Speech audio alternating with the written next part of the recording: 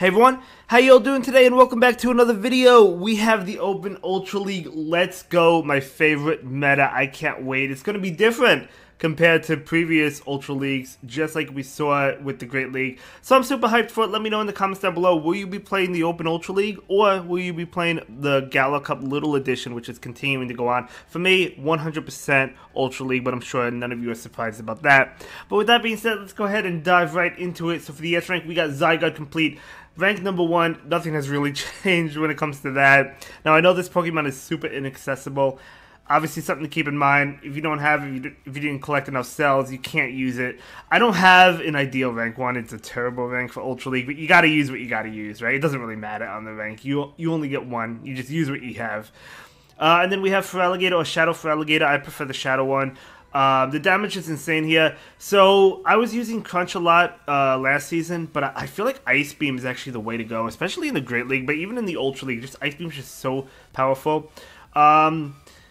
Yeah, I mean, some matchups, you still prefer Crunch, obviously, right? I mean, Giratina, I mean, you're doing super effective damage with Crunch as well as Ice Beam, so I guess that's fine. But there's other Ghost types like Dusknoir, you know, and Drifblim that... I guess Crunch would be good, but again, Ice Beam's still good against the Drifblim and things like that. But yeah, either way, that is going to be Feraligatr. Super, super strong, highly ranked. It was not nerfed at all. And then we have Malamar. Let's go. So Malamar, top meta in the Ultra League was Psywave. It's so good. Psywave, Foul Play, Superpower.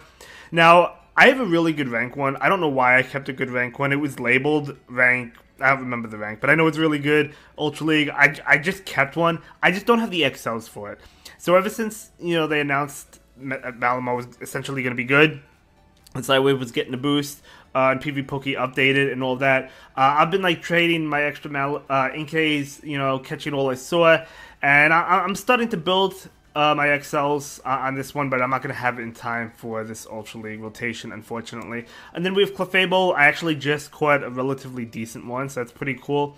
So Clefable gets to Swift so fast. So fast. Then you have Moonblast, but you also have Meteor Mash. Do you want Moonblast plus Swift? I feel like that would be the moves that you would want. But Meteor Mash gonna provide decent coverage too, but Swift just, you get to the moves so fast. It takes 4 Fairy Winds to get to Swift, which is insane. And then we have Pangoro, which is double weak to Fairy. It's also weak to Fighting, so it does have some weaknesses, but it gets to the moves really fast. Night Slash plus Close Combat, really, really strong. Powerful stuff. I actually just evolved mine.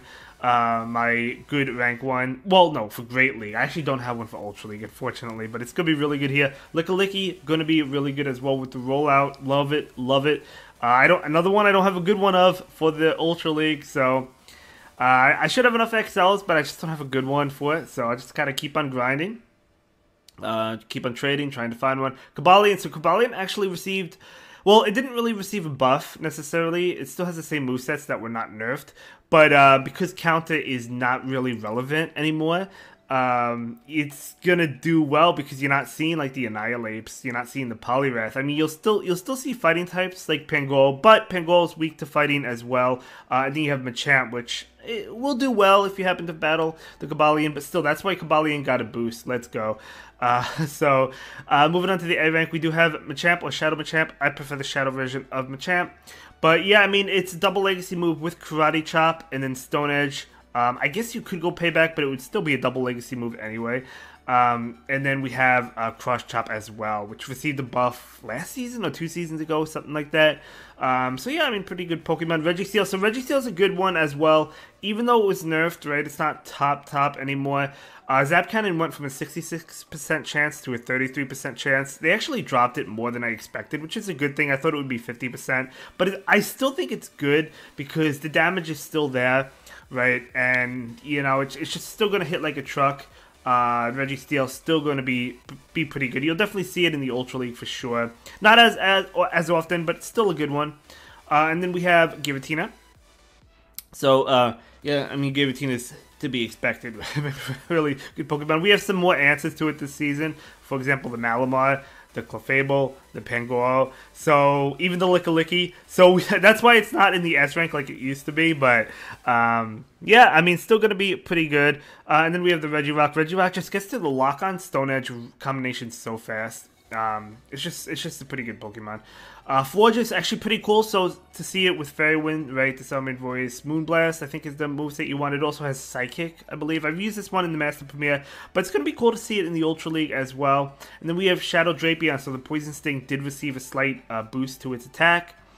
And then Aqua Tail, Crunch, Sludge Bomb. You really could go with, honestly, any combination you want. It really depends on your team composition. Then we have Dusknoir. Dusknoir does have Astonish plus Shadow Punch, both of which receive buffs. So I do think this Pokemon is going to have some good play in the Ultra League, and I do have one, so I'm excited to try it out as well. Then we have Mandibuzz. Mandibuzz is probably going to be the best flying type in my opinion in the Ultra League. It also is one in the Great League, like the best one in the Great League. Because Wing Attack was nerfed. I mean, they nerfed Sky Attack. Well, Sky Attack, I guess, is doing more damage, but it takes more energy now. So Mandibuzz definitely rose up. Nothing was nerfed on Mandibuzz. And then we have the B rank. We do have Steelix, so you don't need Breaking Swipe. Obviously, that was nerfed a while ago. But you have Psychic Fangs plus Crunch, and then Dragon Tail is a fast move. Virizion, another really good Pokemon. Galarian, Weezing, the Brutal Swing did receive a buff, as well as Fairy Wind. And then play rough or Overheat, whichever nuke move you want.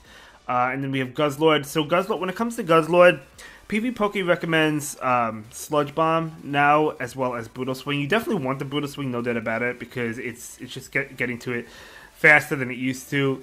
So it's just a good move. You definitely want Brutal Swing. I mean, well, it's doing more damage. Did it receive an energy generation? I don't actually remember what they did to Brutal Swing. I don't remember, but I know you want Brutal Swing. And then when it comes to Sludge Bomb, yeah, you could go Sludge Bomb. You know, you don't. Do you really need the Dragon Claw? You have the Dragon Tail damage and then the Brutal Swing, just getting to the attacks really fast. So, yeah, I mean, Guzzlord going to be really cool to see.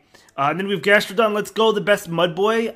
I am building my XLs. I actually have a good rank for the Ultra League as well, which I was surprised about. I was checking my, Shell-Oz Gastrodon, and I actually do have a good one. And I'm almost enough. I almost have enough XLs. I'm not quite there, but I'm close. And then we have Drifblim. Drifblim does have Astonish. It has also Icy Wind, Mystical Fire, Shadow Ball. Honestly, any combination would probably work, but you definitely want the Astonish over the Hex now, which is really cool. Definitely one I'm going to try for sure. And then we have Talonflame. We all know what Talonflame. Then Cresselia. Cresselia technically was nerfed with Future Sight, but at the same time, there's some Cresselia that don't even run Future Sight. So if you're running Grass Knot Moonblast, it doesn't really even matter. You're not affected, right? And the other options, we do have Aurorus. So Aurorus, I mean, nothing buffed, nothing nerfed. It's just going to be a pretty solid pick. And then we have Shadow Skunk Tank. I do like the Shadow version. We have a couple dragons. Goodra, love the Goodra. We also have kommo-o, and then Dragalge and Dragonite. You know, all these dragon types. Still really good. Really good Pokemon. The Goodra and the Dragonite, yeah, definitely going to be strong. No doubt about it. They just don't compete with Zygarde. Which is unfortunate because I know how inaccessible it is. But again, Goodra or Dragonite, I feel like are definitely really strong. So you could use one of those. Or two of them if you want to go double dragon, right? And then we have Miltank with Roll Out. Let's go. So, yeah, I mean, we might see this here or there. Probably not too often, to be honest. Tapu Fini. So Tapu Fini did receive a nerf because Surf is going to take longer to get to, although it is doing more damage. And then it has Nature's Madness. And then Tentacruel, a Shadow Tentacruel. Not really a nerf here. I mean, nothing was actually nerfed. Scald was nerfed last season, but still a really good Pokemon. I love using Tentacruel. Lunavicus. Lunavicus is going to be pretty fun to use, I think, in this meta. And then we have Skeledirge, and we have Pidgeot or Shadow Pidgeot. If I had a Shadow one, I would go with the Shadow one, but unfortunately, all the Pidgey Rockets I've done, I have not gotten a good one. Unfortunately, or one that I would want to build. I got one, I don't know. I got maybe I don't know the exact IVs, maybe like a 13, 14, 12 or something. So I guess it's, for being a Shadow, I guess it's fine. So maybe something I'll consider. We'll see. But let's go ahead and move on to the solid team options. So for the first team as a team, I used last season, and it did incredibly well. Last couple of seasons, to be honest. Nothing was nerfed here. Zygarde complete with Shadow Feraligatr and Tentacruel. I'm using the regular Tentacruel because I don't have the Shadow one for Ultra League. But yeah, I mean, great team. Now, I know, as we've mentioned, Zygarde Complete is inaccessible. You can run another dragon like Goodra or Dragonite. I do think Zygarde Complete is better, but you can run it. There's a slight change. So last season, I was running Crunch on Feraligatr, and then on Tentacruel, I was running Blizzard. I would probably put Ice Beam on the Feraligatr, and then you don't need Blizzard on the Tentacruel. You could go with Sludge Wave. if you're running the Shadow one, probably go Acid Spray. But if you're not running the Shadow one, I think I like Sludge Bomb. Or not Sludge Bomb, Sludge Wave. But yeah, I'm definitely going to start with this team and see how it goes. I might try different move combinations from those two, but we'll see. Zygarde Complete was running Crunch and Earthquake. I might consider Outrage instead of Earthquake. We'll see. And okay, next team we do have... Okay, a Poison and Fairy type. We do have the Galarian Weezing with the Brutal Swing, the newly buffed Brutal Swing, Guzzlord, and Dusknoir. So, gonna be pretty cool to see how it works. All three of these Pokemon did receive buffs this season. And then we have another team, Pidgeot or Shadow Pidgeot. I'd go with the Shadow one if you have it. And then Cobalion and Virizion, a team that we've seen in the past. I think Hellstock created this team several seasons ago, a while ago. And I think it's going to be better this season because Cobalion has risen up, right? So I think it's going to be pretty strong. And then we have another team, Malamar, in the lead with Lickilicky and Drapion. I think you could use either one as a safe swap. Probably go with Lickilicky for the most part as a safe swap. But you could run... I mean, Drapion is a pretty good safe swap as well. And then Malamar. Malamar is absolutely going to do so well, I think, in this season. It gets the moves really fast with the Side Wave. I can't wait to finish mine. I can't wait to get the XLs. Again, it's not going to happen this rotation in the Ultra League, but hopefully soon. And then next up we have double Fighting type, double Karate Chop, Machamp, and Pangoro. Now, you need something that can beat Fairies, right? Because the back line really does not appreciate Fairy types. So I put Tentacruel. I guess you could go with Registeel or another Steel type. But the thing is, if you do that, then you're ABA weak to Fighting types like other Machamp, for example. If you happen to see it, or Cobalion or something like that. So that's why I put a Poison type instead. And then next up we have Lickilicky in the lead with double Fairy, double Fairy Wind, Clefable, and Florges.